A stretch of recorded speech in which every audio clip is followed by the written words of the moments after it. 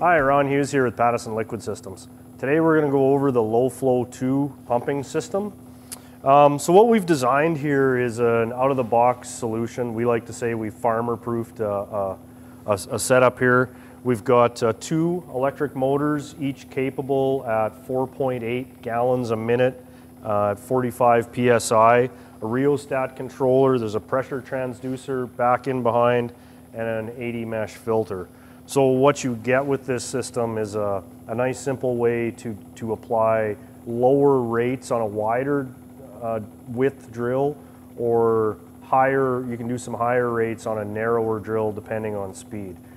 This pump setup will do about 7 gallons a minute at 35 PSI, so you'd have to do the math and work backwards on whether that'll fit your application or not. We really just need good, clean 12-volt power to run the pumps.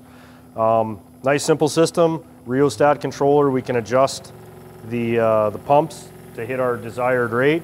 When you get to the headlands, off, back in your seated or unseated acres, turn it back on, and we're back to our rate right away. So we can achieve about 9 gallons a minute, 20 PSI. As the PSI goes up, the gallons per minute goes down a little bit. Just some rough numbers on an 80-foot drill at 5 miles an hour.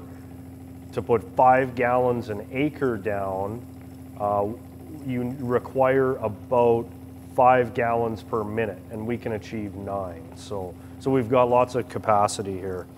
Anyway, it's a nice simple system, and if you have any more questions, please don't hesitate to give us a call or check us out at liquidsystems.net.